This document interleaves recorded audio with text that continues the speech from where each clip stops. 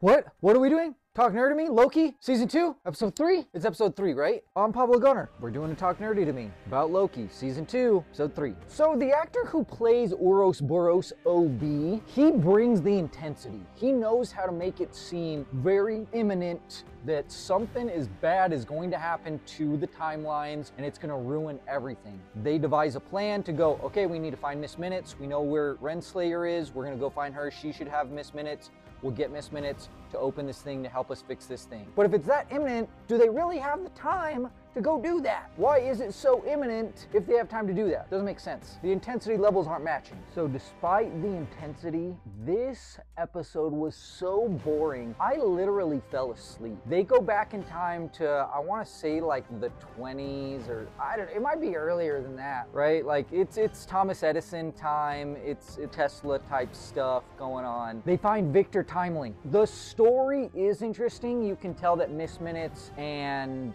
Ravana Renslayer are tasked with turning Victor Timely into He Who Remains.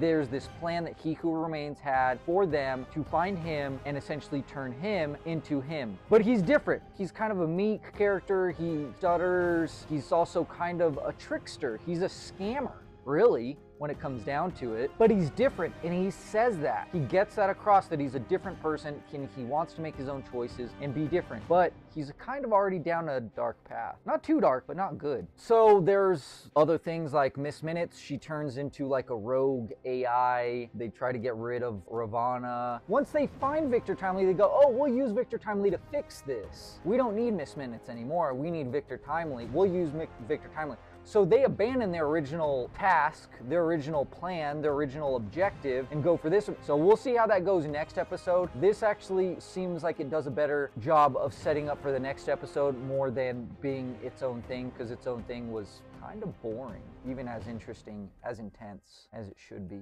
Talk Nerd to Me. Check out our merch, TNTM the Show, the store.